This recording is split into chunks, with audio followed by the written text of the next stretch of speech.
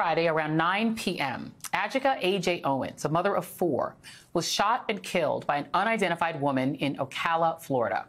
According to civil rights attorney Ben Crump, who is now representing the Owens family, AJ's children, who are 3 to 12 years old, were playing in a field next to an apartment complex when a 58-year-old white woman allegedly began yelling at them to get off her land and calling them racial slurs. According to Crump's statement, the children left, but accidentally left behind an iPad, which the woman took. When one of the kids tried to retrieve it, the woman threw it, hitting the boy and cracking the screen. Ms. Owens walked across the street to speak to the woman. But Crump's office says when she knocked on the door, the neighbor allegedly shot her through the closed front door.